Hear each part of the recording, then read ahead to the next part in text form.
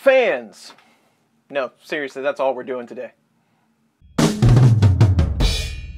Hello everyone, Chris here. I hope you're all well, and if you've been around 3D printing very long, you realize just how many fans there can be on one of these machines, and how annoying they can get. There's all different sizes, types, speeds, voltages, and depending on the fan you get, it could be very loud, or maybe not have enough output. So that got me thinking. I have tons of different types of fans, but I really don't know which one's better than the other one. And I wanted to measure them somehow. Now, I'm not an expert on this subject by any means, but I did put this contraption together to try to give me an idea of what the difference between one fan or the other might have been. So that's what I'm going to do today. I'm going to walk through all the steps I took to build this contraption, show you all the footage of the readings I took for all of these different fans, and we'll just talk about it a little bit in general. So let's jump into it here. So let's start here with the anemometer. I got this off of Amazon. It was very affordable. I have no idea how accurate it might be. But again, I'm not really calculating CFM or anything like that here. I'm just comparing one to the other. I really just wanted to see what would happen. So hopefully this is going to be good enough for this video. If you did want to calculate something like CFM, you would have to take into account the duct you're using, all different kinds of maths that I'm just not going to do here today. I don't think I could even get an accurate calculation. And then we have the duct that I created. Basically, I just wanted something the same size as the anemometer to give me as big a coverage going into the meter as I could, and then I did a revolve to get it down to a square size. Now, for these tests, I'm just doing 40 millimeter and below. I do have a lot of bigger ones, so maybe we'll ramp this up at some point. But I made some other fixtures so I could do the blower type fans as well. If you're interested in trying some tests like this, I don't know if it's worth your time, but I will put this up on Thingiverse or Prusa printers. Link in the description. I did create several different styles of mounts, but the idea was not to reduce the output of any of the fans going into this duct that I created. That will drastically reduce the output of the fan. So I have one for 50 millimeter blowers, the slim type of blower fan, 30 millimeter fans, 25 millimeter fans, just a handful of different ones that I could find. I just created them from scratch. And the setup is very simple. You have your duct, you have your fan, whatever size it might be. You can use the reducer. You screw it down to here. I did set some M3 nuts inside this. They're a little tricky to get in, but not too bad. The anemometer has a 1/4 bolt thread on the bottom, so I just screwed it down to this piece of wood. I made some 3D printed stands. I can put my duct in here, and then just use a couple of rubber bands to hold it in place. Easy enough. So there's the contraption I made. Again, I don't know how accurate these figures are going to be, or if they really make any sense at all, but this is what I came up with fairly quickly, just to help me determine if one fan might be better than the other. So now we go to compare things, but the next thought I had was voltage matters greatly on these fans, and what voltage you're running at. You can vary that voltage one way or the other to increase or decrease the output of one of these fairly easily. So I wanted the voltage to be consistent. So I went with using all standalone power supplies. We're dealing with 3 different voltages here today, 5 volt, 12 volt, and 24. But I wanted to make sure that I could set the voltage spot on for each test. And these are all adjustable. Here's our 24 volt power supply. I tried to adjust it to 24 volts as close as I could. Also, I didn't want any power supplies that had a constant on fan because I do want to measure how loud these fans might be when they're running. We don't want any additional noise. There's our 12 volt power supply and our 5 volt power supply. So now that we have the power sorted out, we can get on with the tests. And I found almost 30 different types of fan to test. And that's just the ones that would fit in the duct. So we're going to go through them all, but I do want to point out a few of them that might be more interesting than some of the others. I did just test every fan that I could find. So let's start with these fans right here, because this is a topic that you're going to see on the internet on occasion. These are Noctua fans. This one came off of Prusa, this one came straight from Noctua. They're identical fans other than the color. And these are Sunon fans. Now these fans, they're all 5 volt, they're all relatively quiet, But the sun-on fan is going to have a lot higher output than the Noctua. You do suffer a bit on the noise rating, but you'll see that in the test. There are multiple types of sun-on fan.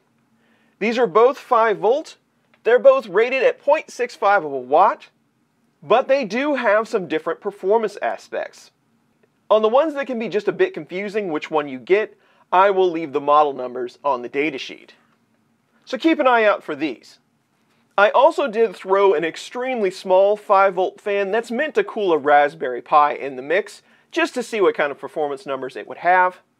You're going to see some 25mm fans. This is like one that would be with a Slice Engineering Mosquito hot end. 30mm fans, like would be on a V6. And then a lot of 40mm fans. This is one that would come with something like a Hemera. Really high output on this one. And miscellaneous types of blower fan. Yeah, I've got some 50mm of different brands, 40mm, and the slim type that you'd see on something like an Ender 3, they use it for part cooling. So we've got our rig, we've got our power, we've got all the fans we want to test, now on to the testing. What I'm going to do is put a picture of the fan we're currently testing up on the screen, an output of the decibel reading for that fan so we can see how loud it might be, and a picture of the front of the anemometer. That's going to be measuring the fan in meters a second. So hopefully this gives us some data that we can go over after the fact. I will have all this available in the description below.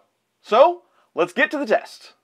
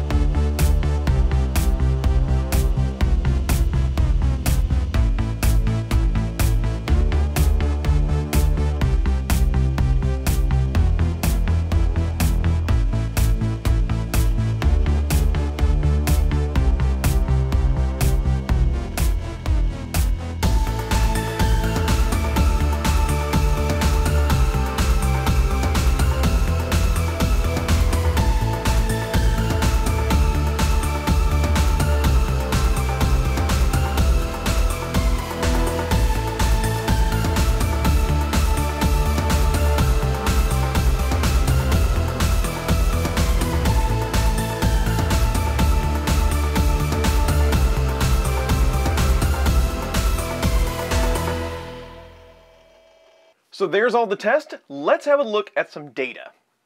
So here's a look at the raw data. You can take a look at this if you want. I will share it out. You can do whatever you want with this data, but there will be a link to a picture of the fan so you can get the model number if you need to, what type of fan it was. Also, I'll try to fill in some of this information over here where you might get one of these fans. But I did take a swag at a few charts. So let's start with the 12-volt fans. So basically what I want in a fan is the maximum amount of flow at the lowest noise level possible. So that's what I'm going to call your best bang for the buck in each one of these categories. And the Sun-On fan definitely took it in the 12-volt group.